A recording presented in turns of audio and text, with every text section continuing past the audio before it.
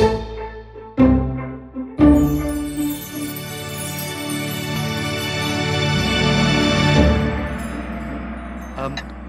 this is a great pleasure to me this evening to see so many people, some of whom I know, many of whom I know, and some of whom I don't, at this Arthur Conan Doyle Centre Zoom lecture. It's the last of our spring series, and as you know, there won't be one next week. But then the following Tuesday, we start again. I'm sorry, this is the end of the winter series, isn't it? We start again with the spring series, where we have 12 amazing people talking, and we have an amazing person talking tonight, an old friend of mine, Iain McGilchrist, who some decade ago and more wrote a very, very well received book, which many of you have read, The Master and His Emissary, in which he took on practically everybody, and he has the equipment to take on practically everybody, who are people who are interested in how we think and how culture has developed, basing it on the metaphor and the reality of the two halves of the brain. And that's what he moved to. It's Iain is my most maddening friend, because he got the job that I wanted and then went and did a completely different job and became more famous in that job than he had in the previous one, or I ever did in mine. I mean, that he was an Inglit Don like myself, and he became a Fellow of All Souls, which is very distinguished, and then wrote a book saying that wasn't really his thing, and became a doctor and a psychiatrist. And he has his finger in many pies, as those of you who've read his book will know. I'm not going to bang on even about him, because I think we need to get to it. And this is going to be a little bit of a dialogue, because there are things we all need to know, and there will be an opportunity, of course, especially if you put questions into the chat, for you to also to ask Iain things you might want to know about yourselves. And I think what I'd like to do is to really say, as I often do in the beginnings of these talks, remind people how lucky we are, because Iain is old enough, and I'm certainly old enough, to remember when the sorts of things we're talking about tonight, the sorts of things that Iain has published about and is about to publish about again. He has written a book, those of you who read The Master and His Emissary may quail slightly, substantially longer than The Master and His Emissary. It's going to be a book called The Matter with Things, and I mean, I've read quite a lot of it. It's absolutely fantastic. I mean, really amazing. You know, those sorts of things were not available 50 years ago in the way they are now. And the seriousness with which questions such as consciousness or the spiritual or man's relationship to nature in a more than purely mechanical way, these things were not at the forefront of the intellectual world, and they are now. And one of the reasons is that people have been pushing the rock. It's a Sisyphean task at times, but people have been pushing the rock.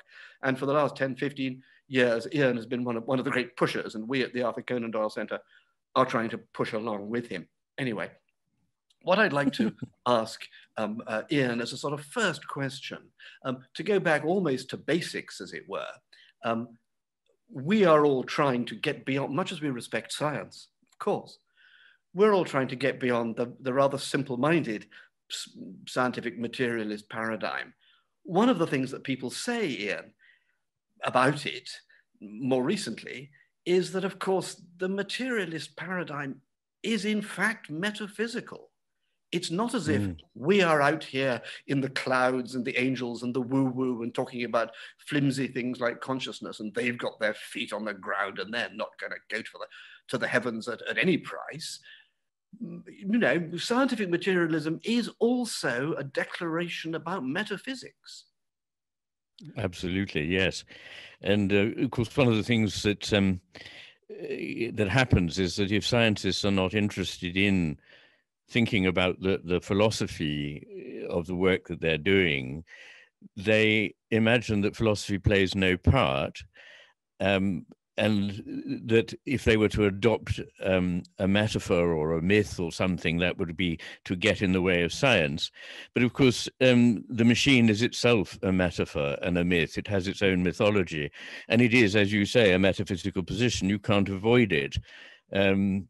So I would totally agree about that.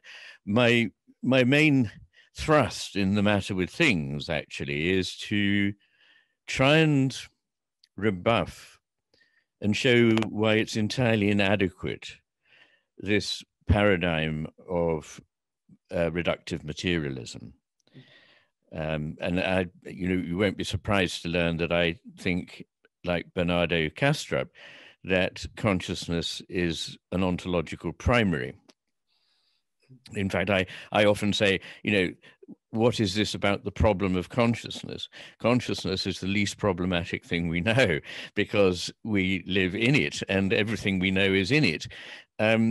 What is rather more problematic is quite what the hell matter is. What is this stuff?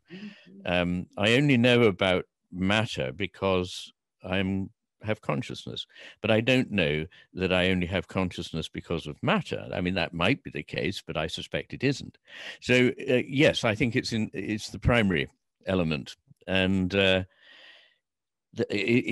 you say, and I like your optimism that this has all changed, and I know exactly what you mean, but we still are blessed with a lot of scientists who do a lot of public speaking. Indeed, Richard Dawkins held a chair for the promulgation of science to the people, and it's that voice of science that I object to. Real science is not in any way problematic, nor is it a purely left hemisphere exercise. It involves a great deal of intuitive thought, imagination, using analogies, using shapes, using not just serial propositions. That's actually a very small part of science. But I think it's what a lot of people are trained at school to think, that you do step A and then step B and so on. And it's all entirely objective what you find at the end of it. But in fact, if scientists had to test every single proposition just in case there might be something in it and they didn't want to have a prejudice towards certain kinds of proposition, it would never get off the ground at all. Of course. Yes, of course. And I mean, that interests me a lot because it strikes me that I've thought for 20, 30 years that the difficulty is scientific materialism and it doesn't do enough and it claims too much and so on. And if you say Richard Dawkins, that's exactly the thing. But I suppose there are other levels of society, and you mentioned schools, and there's sort of what the top scientists or certain top scientists are, Brian Cox are proclaiming loudly that we're all woo-woo and they've got some objective truth. And I mean, we do tangle quite strongly there, and I think we're making some progress. Below that, there's what's taught at, first year undergraduates and then in school, creating assumptions from when children are quite young about what the nature of things is. And then below that, or below is not really right, but as well, there's just a popular opinion. And what do you think about that? I mean, I feel that popular opinion is rather on our side. I mean, why are there 101 people, tuning in tonight, to you? I mean, they're not going to hear that scientific materialism is right. So maybe the popular opinion is quite good. Maybe the middle slice, though, is going to become the problem, that children are not taught anything else. I mean, no school is going to say, you must be a scientific materialist, Marxist, whatever, No school is going to say that, but they do leave out other things, personal experiential things, some artistic things even, I think. Yes. I mean, you mentioned the word objective as though somehow there was no such thing, and that might be something we could come back to, because while there probably isn't in a sense that it's often understood, it is a very important part of my thesis that some things are truer than others, and they're tested against experience, which is effectively what the best part of the scientific method comes down to. But that's not just true of science, that's true of life. And it's true of the philosophy called pragmatism, which has nothing to do with believing what is pragmatically convenient, but instead is about believing things that are tested out on experience. And the best way of thinking of pragmatism is that if you hold a certain view, if it is pragmatically sound, you'll be less often caught out by experience than if you took a different view. That is really the point. So, of course, there is objectivity, but it doesn't have anything to do, and of course, it's not, objectivity isn't just that there's a truth out there and we play no part in it. That's absolutely right. I'd love to talk about that.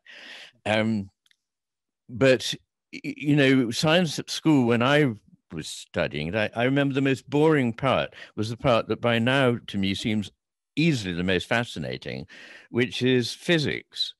And I remember how we were taught about physics, doing these incredibly mechanical experiments, proving these stunningly obvious at great length. And I thought, well, God, what a waste of time. But if instead they started talking to me about black holes and quantum mechanics and things like that, I would have been utterly gripped because I had a philosophical mind, and that would have, alerted me to the fact that this is an area you really need to know more about. And it's taken me, a while in my life to get round to physics, which plays a reasonable part in this new book. Yes, I know. One of the yeah, go on. Sorry. Go on. No, I was only going to say, I mean, one of the you mentioned how these reductive materialists think they're being, they're hard and they're, nothing woo-woo, and they're just hard-nosed and down to earth and all the rest. And physicists tend to take the view that when these people come to them, and they're usually biologists, that most physicists gave up on this mechanical 19th century hydraulic idea of the universe a very long time ago, but that when they say, the problem of consciousness and so on, and it's all got to be reduced to matter, physicists sort of get very uneasy, look at their feet, go rather sheepishly, it's a bit complicated.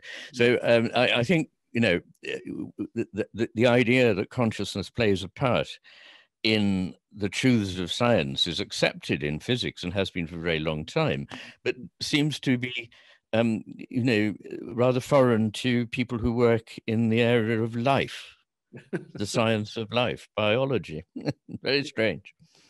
Do you think the metaphor of parts and wholes is integral to your thinking and integral to your new book? That, for example, I mean, the reductio ad absurdum would be that science, materialist science, is inclined to reduce things to the smallest parts, which explain bigger parts, and really bigger parts are only explicable in that way. Whereas Rupert Sheldrake and yourself and many others are trying to, revive the theories of someone like Goethe, and of course a lot of ancient Greeks, to the effect that there are actually holes with a W as well as holes without a W in the universe, and that things are actually made up of smaller parts, of course, but not entirely explained by them. Is that one of the ways you're going about things? Well, parts, yes, in brief, but parts and wholes, like so many other things, are a product of how we attend to the world. Anything that we think of as a part can be also thought of as a whole in respect of something else.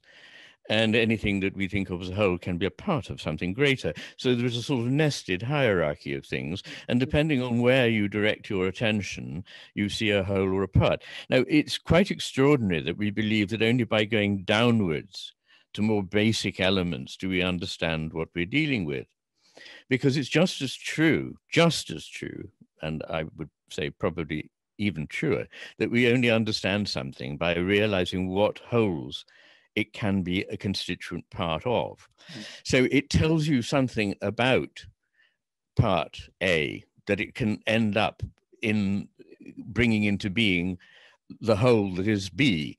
For example, it tells you something about music, that a single note, means nothing on its own, but a lot of them together make Beethoven's Missa Solemnis. And so they have the capacity, the potential in them. And when they are seen as connected in a whole, then that tells you something about what a musical note is. Whereas if you go the other way around, what is music, and you go down and down and down, you just end up with single notes which don't tell you anything about music. So it's very often true that we should be looking upwards, not downwards. Well, I mean, everybody watching this is, as far as I can tell, listening to you, as far as I can tell, is a human being. Now, without necessarily getting into artificial intelligence, could I ask you the question, what about that sense of the whole that is an individual? I mean, clearly, I mean, you're a psychiatrist. Clearly, you have seen people who have, you know, multiple personality disorders. You've seen people who are, and of course, we all know there is an unconscious, which is part of us and yet not currently part of us if it's unconscious. We all know, and we don't really use the word soul very much, although some people around the Arthur Conan Doyle Center would still want to use it. I mean, what is it about human beings that makes them, well, obviously more than a thing and a particular whole? I mean, if we're not going to just say we're a bunch of atoms, you know, how would you form a human being, as it were, in your thoughts? Is it just I think what I certainly wouldn't do is suppose that I find out more and more about a person by taking them down to the tiniest parts, so that we are just a soup of genes or whatever it is. Going back to the question of the parts and the whole, that there are things that cannot be foreseen in the basic elements that arise when things are seen together in ever greater wholes. You know, a great piece of music being a very obvious example. But we couldn't predict from the behavior of a few molecules how a particular cell is organized and works. So you can certainly find out after the fact that this cell is, you know, composed of these substances that chemistry recognizes and so forth, but presented with the ingredients, you wouldn't be able to envisage this cell. So the way of understanding things is to see how they are in relation to as many other things as is possible, because it's in those relationships that they exist. One of my themes in this book is that relationships are prior to relata. They're prior to the things that are related. And that sounds paradoxical, because to our normal way of thinking, how can you have a relationship if you haven't already got the things that are going to be related? But that's because we prioritize things and think that effectively the world is made up of things, and that we put them together in various ways as we would put together a bicycle, and that it's like that things come into being. But it isn't. And so what we understand as being a whole is something that we have to experience from as many different points of view as possible. And that gets us near to the idea of what objectivity is. Objectivity is not just adopting one very peculiar standpoint in which you feel that this thing is totally alien to you. In fact, that's more likely to induce a very strange cast of mind in which most of the important things about it are no longer visible to you or attended to, but instead to try inhabiting as many different points of view as possible. And indeed, this is how we come to understand the truth about any particular matter, is not just to follow one path. Well, I've established A, and then there's B, and then there's C, and finally I arrive at my goal, which is D. But often you have to go around something. You have to see it in the round. You have to take different views, none of which is in itself the whole truth, but contains a part of the truth. And if you don't adopt those different points of view, you're missing something quite important. So the idea that we need to have a multiplicity of ways of thinking, flexibility in our models and metaphors is very, very important, because it enables the creative part of our mind to latch on to something that is going to work for it, which will be an image or a metaphor or a shape or a form that helps illuminate something. And if we simply stick, as the left hemisphere tends to do, to one particular way of thinking, then we miss those other possibilities. Yes, indeed. Well, if we can just stick to the very big again for a little while, I've got some other things I want to get down to, possibly into the neuroscience, or again into the brain, which you know a lot more about than I do. But just on the big, I mean, in a sense, this is the biggest of all. I know you have a very strong personal relationship with nature, and I know that it's something you've thought about a lot, both in the human body and in, of course, what we normally call nature, which is outside the window there. And of course, I mean, physics is meant to be the theory of the whole of nature, and of course, you can go right down to the things which are so small that nobody's ever seen them, and you can go right up to very macro levels. I mean, is there anything to be said, especially if you put consciousness into it or something, anything to be said that would show that nature is, as the ancient Greeks would have thought, in some sense, a whole, an entirety? I don't mean that it was something which has purpose and meaning necessarily, but slightly stepping in that direction. Yes. Well, I would go so far as to say that it has purpose or meaning, but I don't invoke an engineering God in saying that. I think we miss the purpose and meaning because of the strange way in which we approach everything in the world these days, being forced by circumstance and also by habit of thought to eschew the very ways of relating to the thing which would enable it to reveal its meaning. I must make the point that when reductive scientists talk about, the possibility that there might be, that things can make things seem to have meaning, they imagine that this is a pleasant fantasy that helps us, poor feeble creatures that haven't got the stern stuff they're made of, to get through life, a comforter. But I very strongly would resist that and suggest in this book that actually these things are not things that we invent, but things that we discover. They're there, and it's only a habit of mind that deliberately averts attention from them and doesn't go towards meeting them that means that they don't respond to us, because everything is responsive. Nature is responsive to us, and we are responsive to it, just as people are to one another. So that we're not living in a sort of unidirectional cosmos. It is a reverberative cosmos at every single level. It's the relationships between these levels and between these things out of which the meaning comes. And I would say that nature is a whole, yes, but it's also wonderfully unpredictable.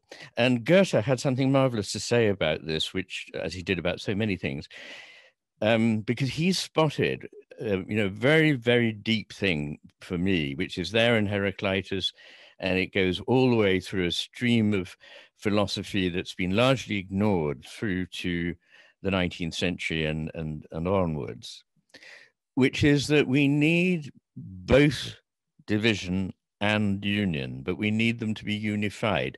So it seems to me that the business of the cosmos is as much about individuation, the bringing into being of new things. That's the creativity, is that out of this, whatever it is, things start to appear that, as I was saying, couldn't have been forethought of. And that is part of the drive of the cosmos. But in doing that, very importantly, it is not fragmenting. It is not breaking up a whole. It is not atomizing its existence. It's individuating it in unique, ever unique. Everything that exists is unique in a way. That bringing about of uniqueness is still within the overarching tent, if you like, of the whole. And it's keeping those two things together. Because of the way we now think, and I think it's very much indebted to the left hemisphere, we tend to think it's got to be one thing or another. People say all is one, and I'm sure there are people listening tonight who have said all is one. And when people say that to me, I sort of, I think, yes, very true, but all is many as well. Now, what about that?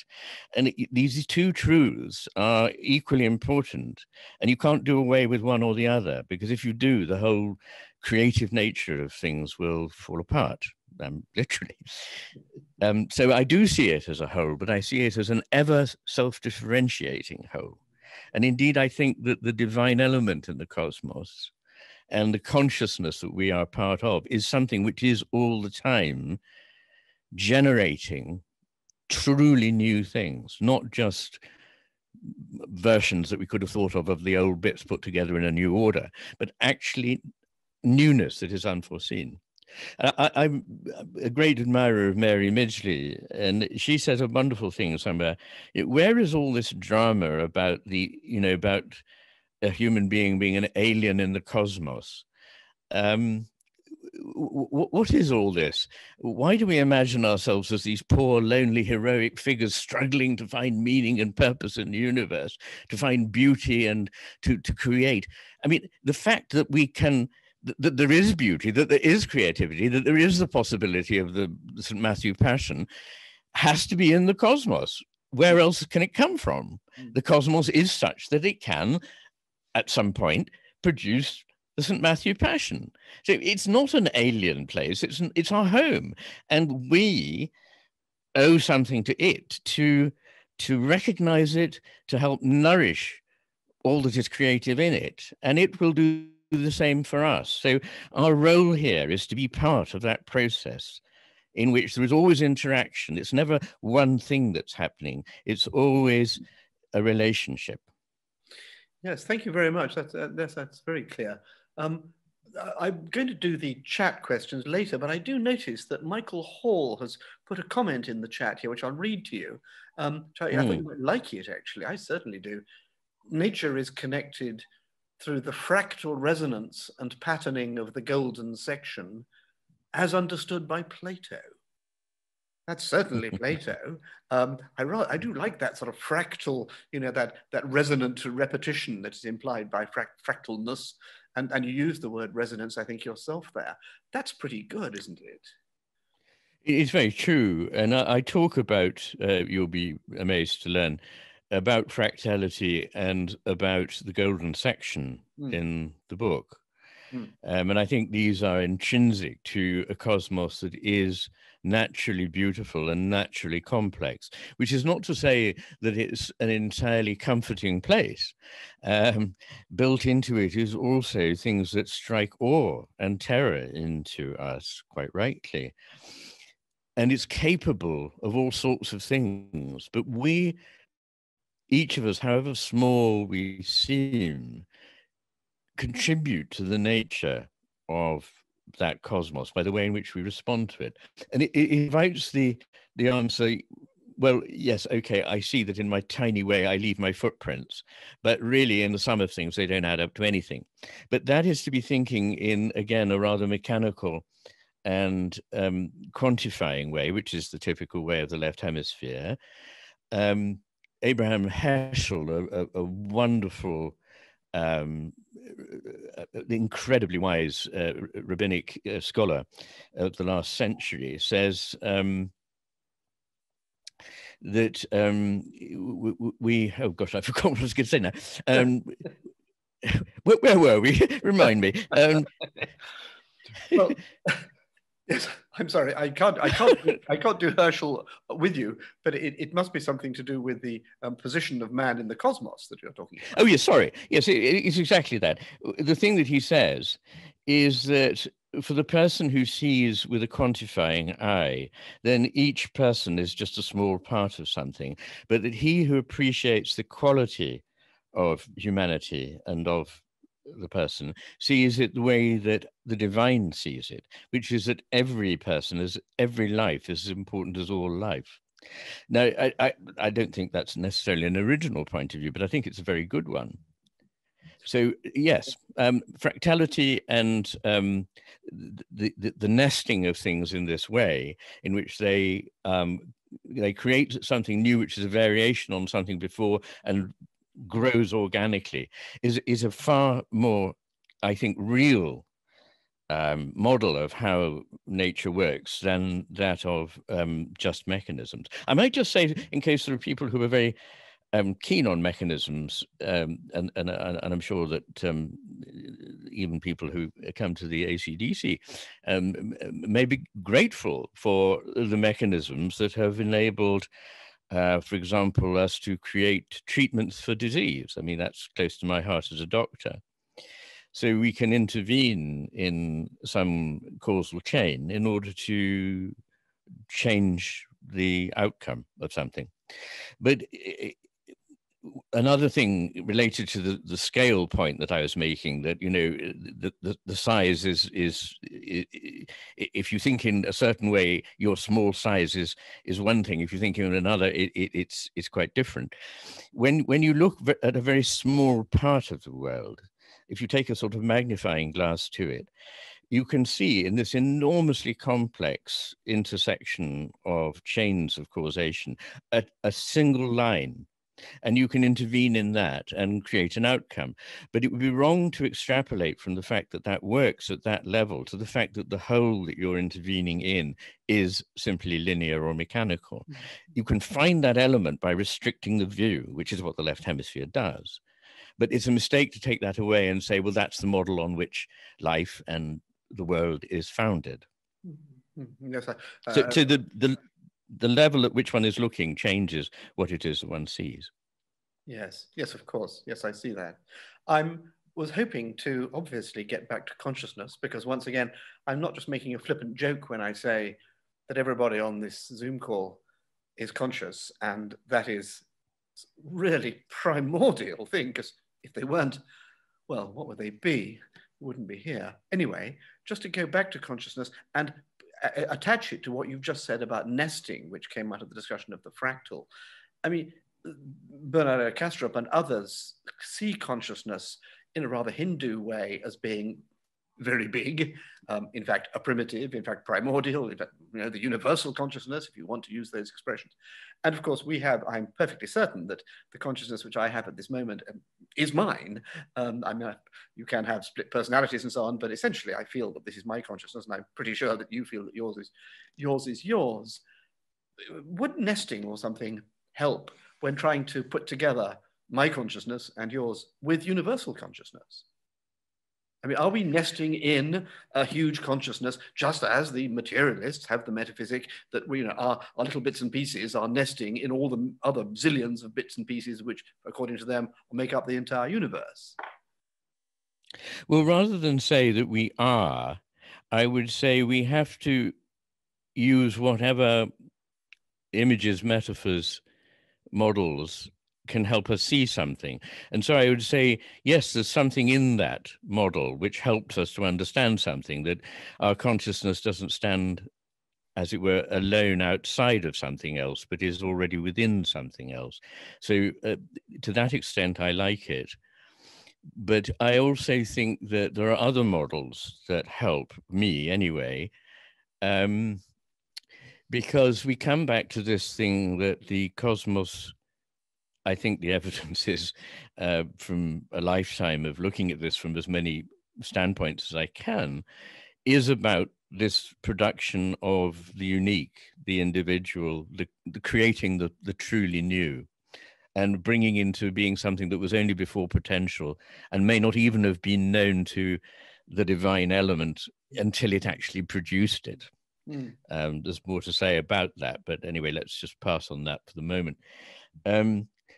One image that I find very helpful to me is the idea of consciousness as having many sort of limbs, if you like, in the way that a cell, a single cell, can have outpouchings, villi, that are on the cell, and they're continuous. If you were inside one of these, you would seem to be enclosed until you saw just one little tiny bit at the bottom end where you connected suddenly to the entire cytoplasm of the cell.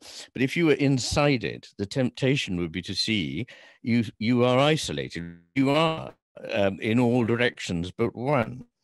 And what that enables is that the cell can then do things because of these individual growths, if you like, that it couldn't do without them.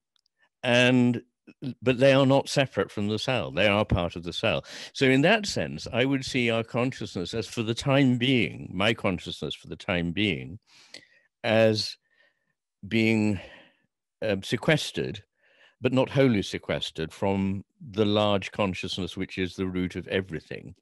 And I to spoiler alert, I think that matter is simply a phase of consciousness, that it's an aspect of consciousness under certain circumstances that provides resistance. And I also have a very strong belief that resistance is something we don't understand, how valuable it is, how important it is, nor do we understand how important negation is. We think of it as purely, well, negative, whereas actually negation is often how things come into being, and resistance is what enables anything to be what it is. Here I remember William James saying rather nicely about his own soul that it was like his voice, that the breath that was part of his voice had no quality and was simply part of the whole air until it passed through a narrow restriction, which was his vocal cords. And through that very restriction, something then was shaped that came into being.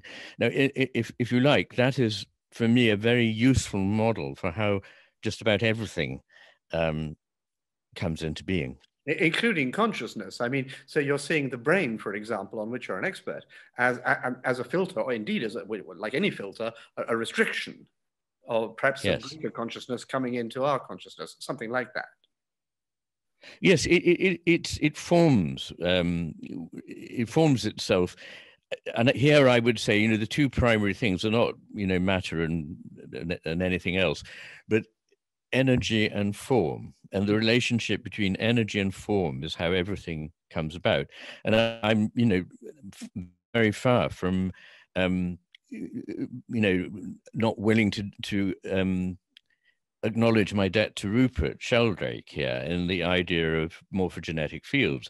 In fact, in quantum field theory and in contemporary physics, I think the idea that there are fields, perhaps not the kind that Rupert specifically is talking about, but they are a kind, and I believe he's onto something there, but that these fields are what shapes things, and the energy that goes into them is what makes things happen. Yeah. Okay. Sorry, you're going to go on there. No.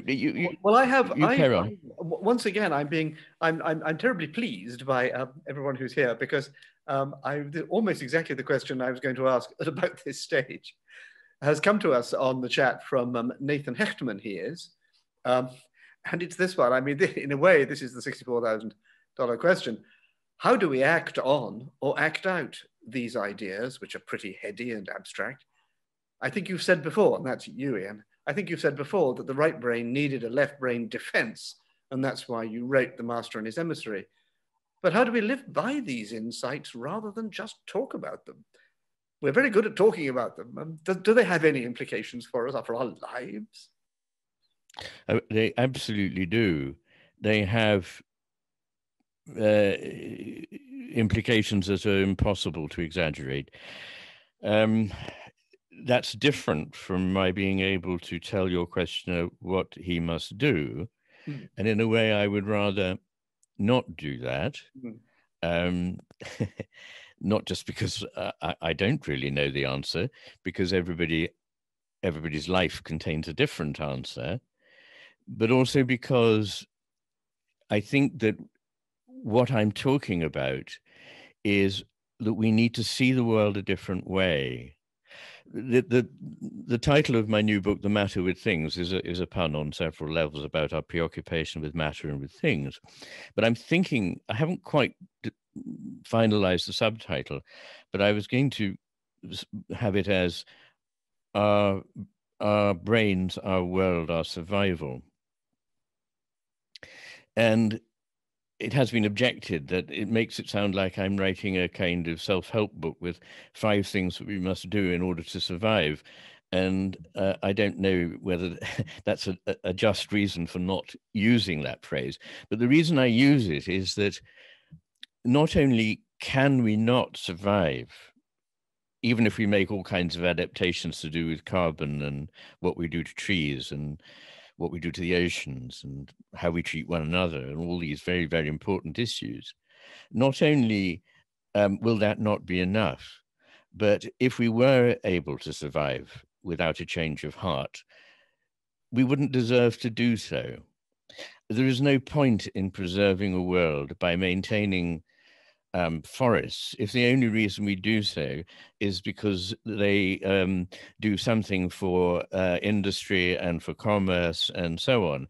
If we don't understand the non-utilitarian sanctity, the beauty the ensouled and embodied nature of everything that lives, then we are misconceiving the world, and sooner or later the same problems will come back, even if they go away very briefly, and I don't think they will go away. We can't, as has often been said, solve the problems that we find ourselves in by using the same thinking that got us into them in the first place. So the first thing that has to happen is that we have to shift our view. And in the first chapter of my book, I lay out some of the things I'm going to suggest in the book that sound counterintuitive. And one of them is that relationships are primary and that the things that are related come about through the relationship. It's not quite as wacky as it sounds. Nothing is anything except what it is in its context. You change the context, you change the thing. So that the relations that the thing has with everything else, and especially with those things immediately around, change what it is. So you don't have a thing that exists prior to its connections. So that, I mean, that would apply to a rainforest, for example. Absolutely. And it can't be built up simply from elements and you put a lot of them together. I think Ronald Reagan said in the 1960s, when somebody said that they ought to extend the redwood plantations in California, his comment was, "A tree is a tree. How many do you need to look at?"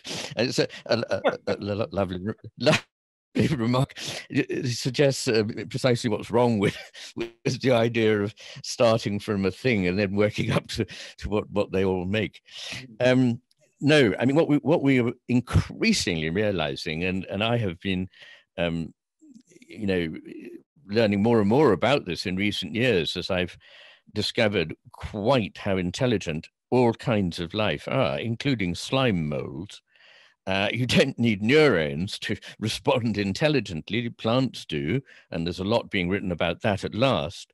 But actually, even single cells have intelligence, and that's not a controversial thing to say in many mainstream biology contexts now. Although I'm sure there are plenty of people who would resist it.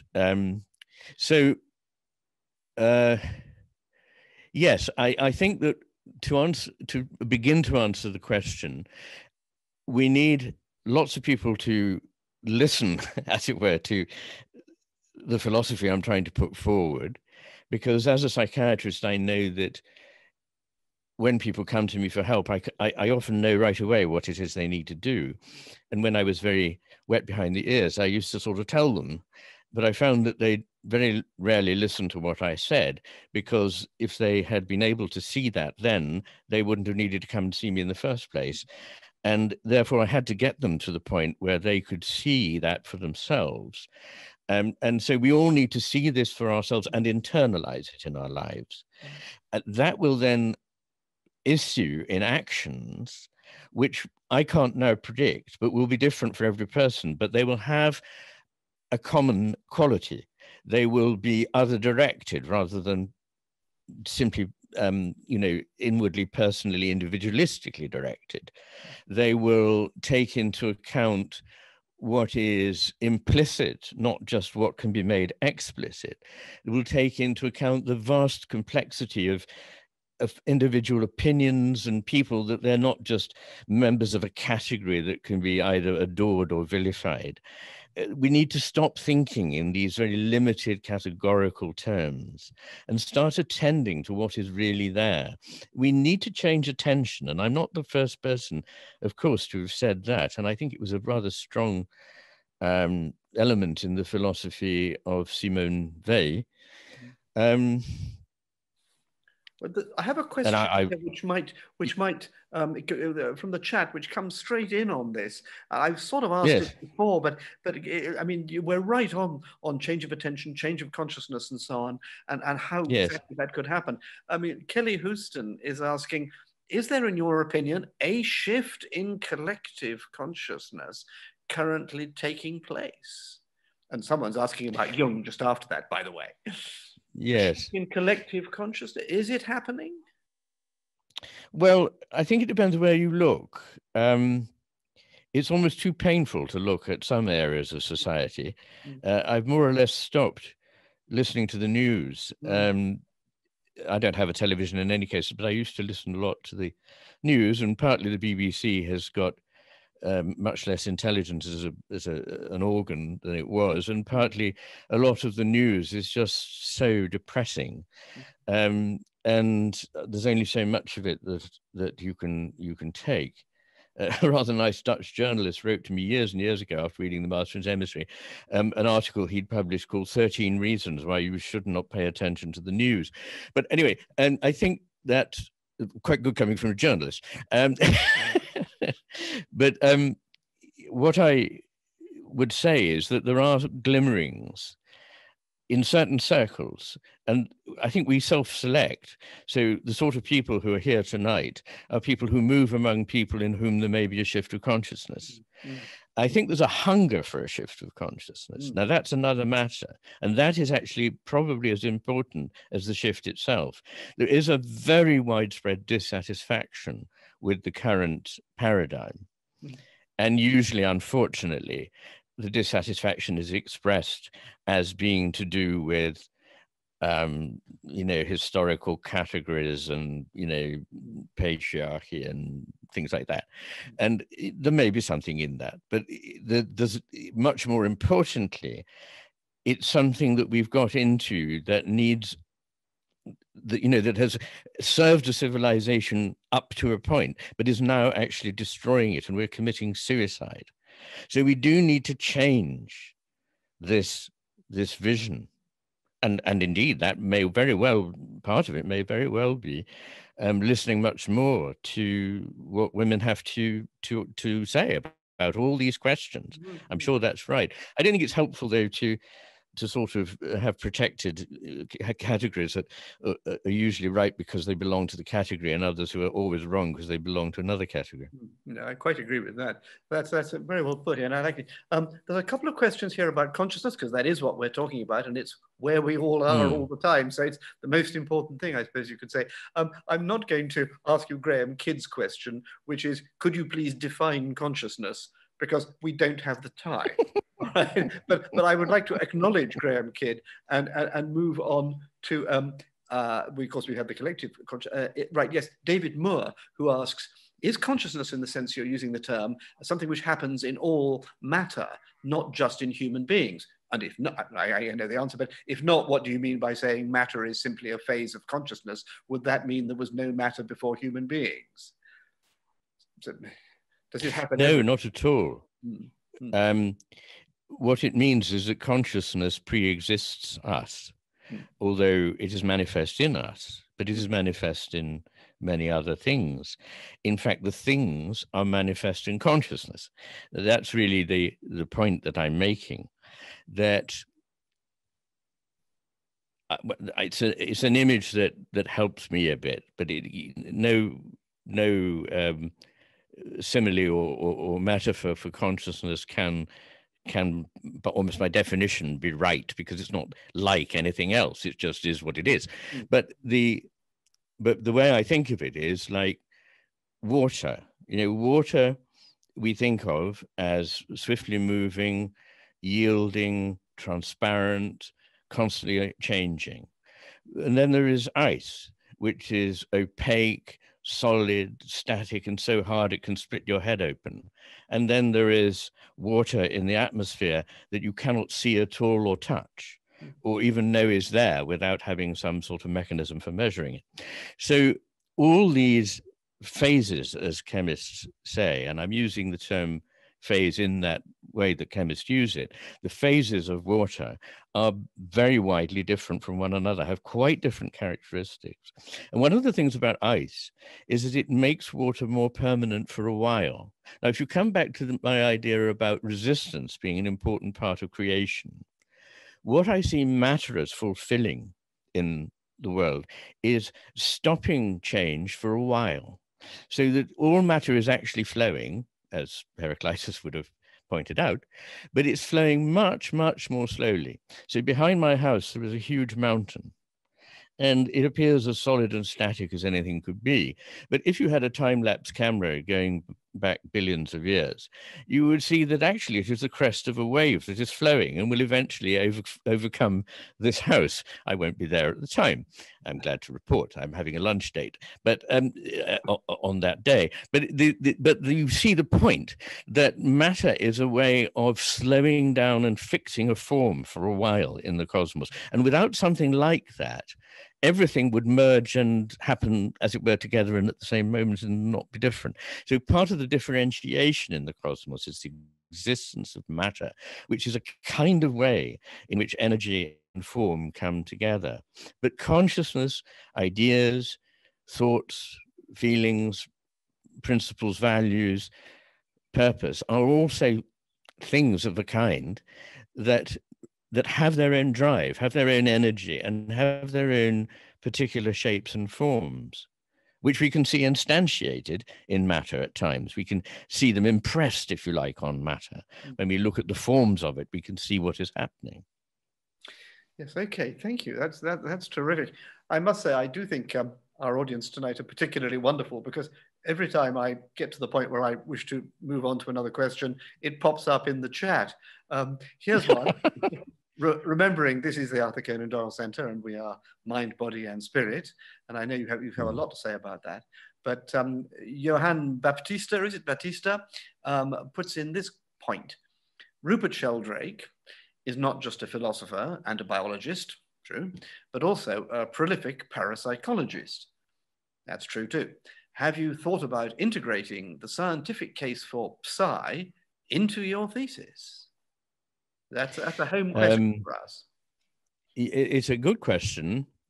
I have thought about it, and I think that in order to be able to talk about it intelligently, I would have to do a lot of work to say things about the science of the brain. I know quite how countless are the hours that I've had to devote to understanding it and knowing what is true from what is false. And I think if I were somebody like Rupert, who spent many years reading the literature and experimenting and so forth, I would feel more emboldened to say something about it. What I do say is I'm not prepared to dismiss it at all. I'm prepared to give it an open mind. But I haven't enough to go on to be able to come to an opinion of my own. Okay. And I think in an area like this, it's rather important that you do take care to, it's easy to get carried away by an idea that's attractive and be seduced into thinking that it must therefore be true. But it's also very easy to dismiss an idea which doesn't happen to fit with your particular world picture at the time. And this is all too obvious, that we don't see things if we don't expect to see them. Manifestly true in very obvious ways, and this has been demonstrated by rather beautiful psychological experiments like gorillas in our midst and so forth. So when we don't expect to see something, we don't see it. And Goethe, again, said something rather interesting, that a faculty in us develops, we have the potential for that faculty, but it develops as we are exposed to something and respond to it. Mm-hmm. So in a way, he's repeating what Plotinus said, that the eye must itself have something of the sun in it in order to be able to see the light. Yeah. And that there is something in us that comes forward, that is evoked in us in response to something in the outer world. Now, if by the time you're 5, you've been told it's very stupid to keep saying that you see certain things, hear certain things, experience certain things, then you stop attending to them and you then stop experiencing them. You know, one of the problems with the psi phenomena is that it sounds like a get-out clause, I know, and it's often treated like that by some rather contemptuous mainstream scientists, but it may be true that actually the disposition of the mind which approaches it is very important for the phenomenon to be present at all. Yes. And that's certainly understandable to me, because one of my sort of core sayings is attention changes the world. I don't mean it just makes it look different, but it actually changes the world, and it changes ourselves who are doing the paying of the attention. It is therefore a moral act. And it's mutually resonance and as well. It's a mutually resonant one. Yes. So I think, it's a very good area, but I'm coming towards the end of my life, and there are many things I need to write about. And I want to see if I can write, one or two of them before I go. But I just don't have time to embark on. But I'm delighted to be a member of, the AC/DC community and to, yeah. Yeah, okay, that's great. I have to say the AC/DC community tonight has a dissident minority led by Peter Bruin, who is one of our star askers of questions. And right. I have to tell you, dear boy, it's about literature and cinema, one of which I know you know about. So he's having another go, he says in the chat, asking if there are works of literature or cinema that express or confront these concepts. Please, because I really need to know. Kelly Houston replies, keep at it, Peter. No Matrix. Smiley face. And Patricia Bars says Stanley Kubrick 2001 comes to mind for a moment. Well, do you have anything to say about that? I mean, I do. Oh, I do indeed. One of the things that I can be deeply grateful for in living in this troubled time is that it enabled me to experience many things that have been created in the last 70 years. And some of those are films. And I would go for Tarkovsky's Solaris. I think there is unfortunately another film called Solaris made in the early 90s in America, which is, in my view, a very poor thing indeed. So don't confuse it. I'm talking about a Russian film of, I think, 1972 or 1974, made in the days when Tarkovsky was still a dissident in Russia and making films under great difficulty. It's an utterly wonderful film, along with Andrei Rublev, the slightly earlier film, I think the two greatest films ever made. So yes, I think that's there. But I think consciousness, my understanding of consciousness, not in any very explicit way, like the way a philosopher would have to talk about it, but in another, more indirect, poetic way, came to me through Wordsworth. So Wordsworth is the great poet of the relationship between consciousness, nature, and the cosmos. And particularly the early Wordsworth before he became rather more conventionally Christian and sort of had to, backtrack slightly on certain things. Yes, I mean, quite clearly. I mean, I know you have a great devotion to Wordsworth and much romantic and other British English poetry. And that seems to me to be a strength because, you are a scientist and, you are on both sides of that rather artificial divide. And that gives you some breadth, I feel, when you're doing your science. And the science gives you some precision when you're doing your arty thing, I suppose. I mean, we're getting back here. I mean, the questions keep coming up both in my mind and in the chat and generally. We keep coming back here to questions like, is there a sea change going on? Or is consciousness altering or whatever? Because I think if I think of film in general, I mean, lots of it's very trivial, lots of it's very beautiful, lots of it's very funny. But I can't imagine what a sort of hard-nosed materialist blockbuster would be like. You see what I mean? I mean, okay, you can go off into sci-fi. Obviously, that's sort of on our side, rather embarrassingly.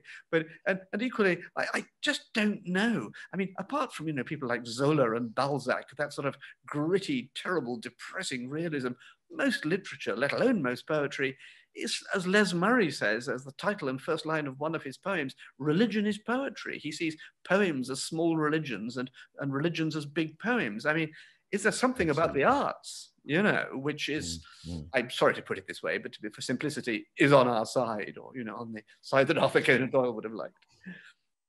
Yes, and as you, I'm sure, know, Niels Bohr said that when it comes to understanding the basic elements in contemporary physics, only the language of poetry is fit for the task. But he also said, when it comes to talking about matters of the spirit and of the religious sense, once again, it is only the language of poetry that can make any sense here. And it doesn't, that fact doesn't in any sense undermine it, as it doesn't undermine science when it has to rely on poetic use of language. So I'm hoping that we will all grow up and see that poetry is not some sort of frippery or some decoration on language, but is actually the core of language when it is at its richest and deepest. And that prose is a sort of aberration which helps us get by because it's very practical in getting lunch and dinner and that kind of thing. But in fact, one of the things that I argue in this new book is that all the things that we think of, or many of the things that we think of as somehow dipoles, like poetry and prose, we tend to privilege the wrong element. We tend to think that prose is the core of it and poetry is something around the fringes, rather as people think that the job they do in the city, sitting under strip lighting 12 hours a day, is what life is really about. And when they go to the opera in the evening and see Mozart or something, that's just a pleasant relaxation. Whereas, of course, there is no point in making money and so on if one does not understand these richly spiritual things. And I argue that that complexity is prior to simplicity, that simplicity is what we find by cleaving away almost everything around something, and that the complexity is the natural condition, not the putting together of many simple things, and that equally animacy is not an aberration in this cosmos. Animacy is, if you like, the core. And inanimacy is the limit condition of animacy, in which animacy has been reduced almost to nothing. Oh, I like that very much indeed. That takes arguing for, but of course, read the book. I was going to say, I think it seems familiar to me, and I think it may be because I've had a peek preview of some of the chapters of your book. If I may, yes, just to give you a tiny pause, could I say to a lot of the people who are writing in on the chat just at the moment, Dan Sleif, or Slife is it, and Kelly Houston and Brad Hendricks and others, that the Arthur Conan Doyle Centre runs a poetry and spirituality course on Sunday afternoons. It's beginning again in 2 weeks' time, where I will be trying to put poetry and spirituality together, a la Iain, and you will be most welcome to find out about that and sign up for it if you wish. It goes on for 10 weeks, and it makes a very nice Sunday afternoon. Sorry about the advertisement, but it's really because I just love this business of being able seriously to connect the arts and spiritual matters to deep philosophical thought and so on, in a way which doesn't marginalize it in just the way that Iain's saying. So if you want your poetry and spirituality, there it is. Of course, people have mentioned Anne Michaels, people have mentioned T.S. Eliot and the Four Quartets, and Kelly Houston says poetry is co-creation with the muse. Well, yes, where is the muse? She's up there. I'm very glad she's a pretty girl, and I'm sure she's co-creating with us poets, many of whom are men, but that's how it goes, Okay. Well, I like the idea of co-creation. I mean, it's a very important one. It's as probably everybody realizes, it's a foundational idea in Buddhism.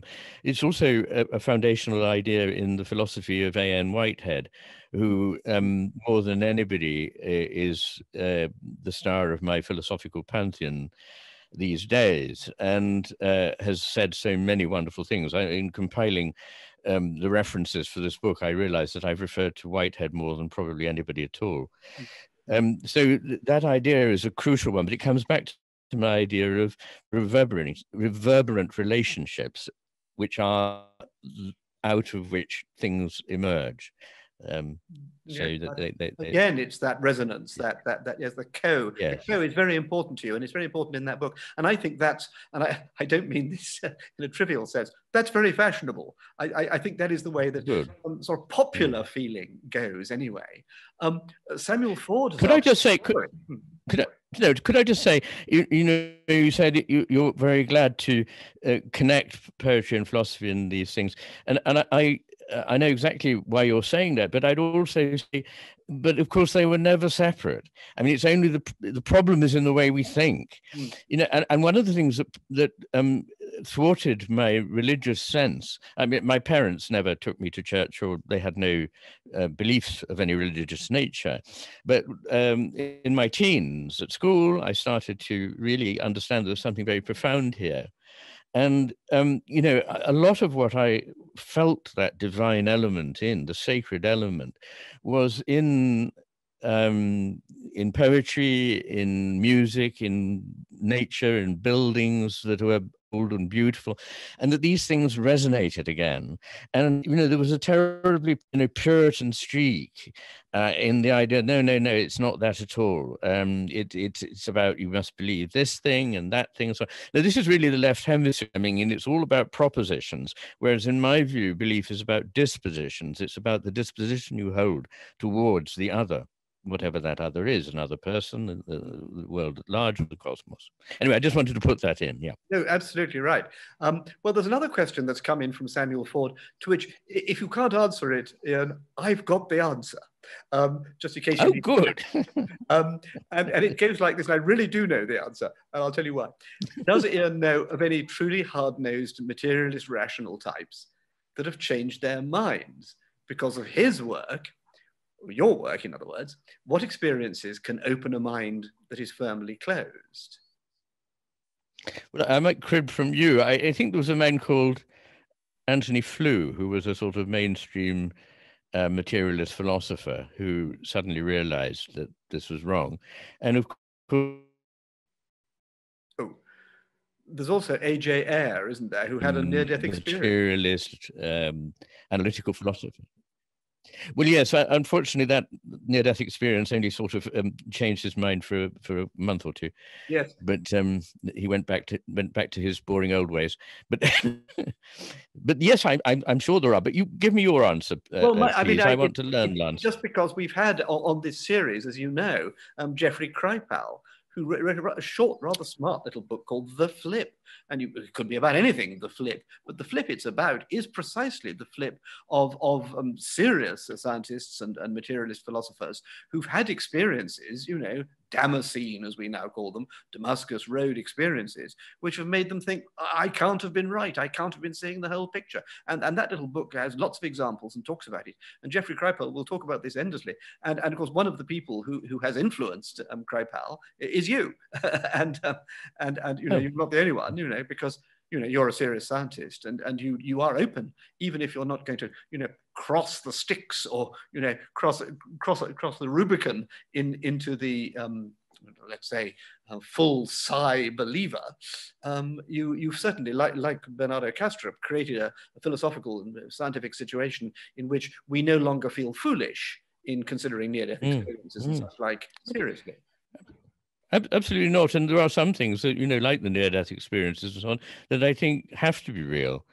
I mean, the whole idea that they're just a meltdown in the brain can't be right, because when people do have meltdowns in the brain or become delirious or demented or whatever, the experiences are entirely different and don't seem afterwards like more real than real life. They seem afterwards like what they were, delusions. Yes, I mean, that is clearly right. And of course, the bundle of sticks argument is still pretty good. I mean, we have every Saturday night, and on many other occasions at the Arthur Conan Doyle Centre, we have mediumship demonstrations. And sometimes it's better and sometimes it's worse, like all things.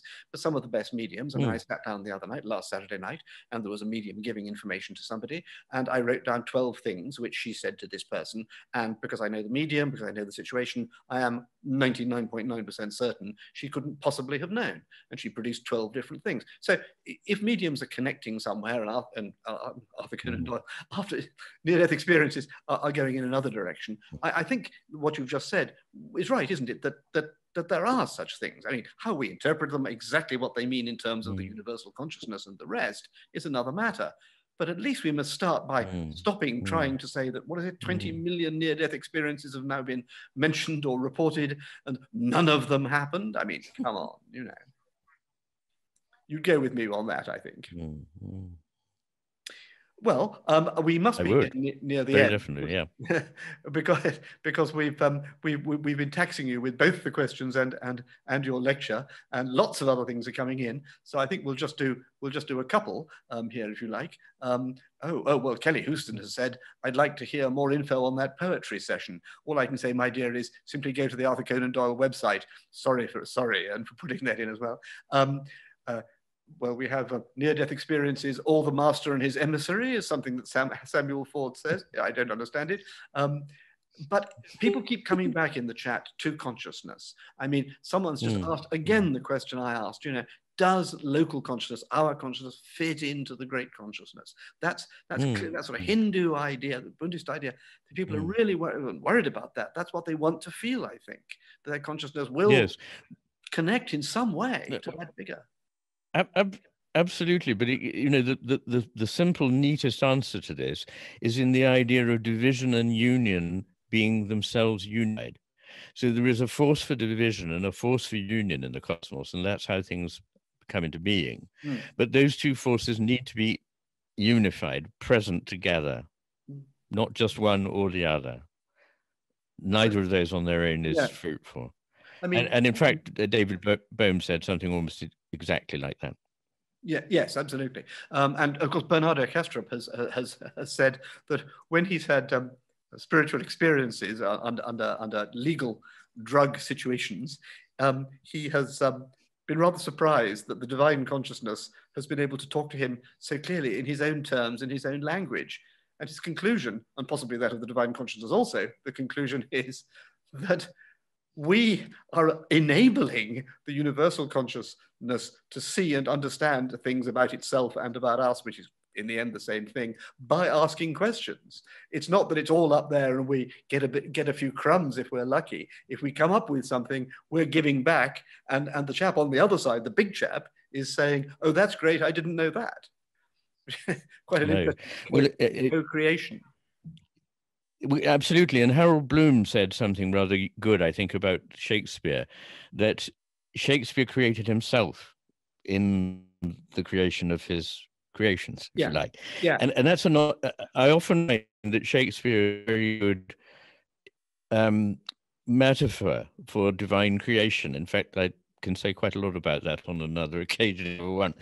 No doubt you don't. But but the point there is that we create ourselves in the act of creation, and I think that the divine cosmos is finding out what it is in the process of creating. Yeah, it doesn't know in advance either what it is or what will come to be. If it did, it would just be a cynical act of unfolding something that it knew all along. And it is a true process of creation, and therefore absolutely, he saw that it was good. Not he knew that it was good because, Tuesday morning or whatever, we're going to have this bit. It was new, even in the Genesis story. And there are many other mythologies that express this idea that creation is an ongoing process that isn't sealed and delivered. This is Whitehead and process theology to some extent, is it? It is, yes. I'm afraid so, yes. Well, look, I really do think we can't keep you very much longer, and we've had a lot of incredibly interesting questions. But the most interesting one for you, Iain, is going to be the easiest one, or possibly the most difficult to answer. We just need a date. I wonder if Iain can give us a date to put on our calendars for the forthcoming publication, and I know it hasn't been easy. It hasn't been easy, and it's still having certain things happening. But I think the date is going to be, as it were, the 1st of October, I'm afraid. I had hoped it might be earlier, but it will probably be then. So, yes. And if I may do a little advert for for something I do. For the last year since we started lockdown, I've been reading a poem every day on the internet, and I've now almost reached 365, at which point I will stop.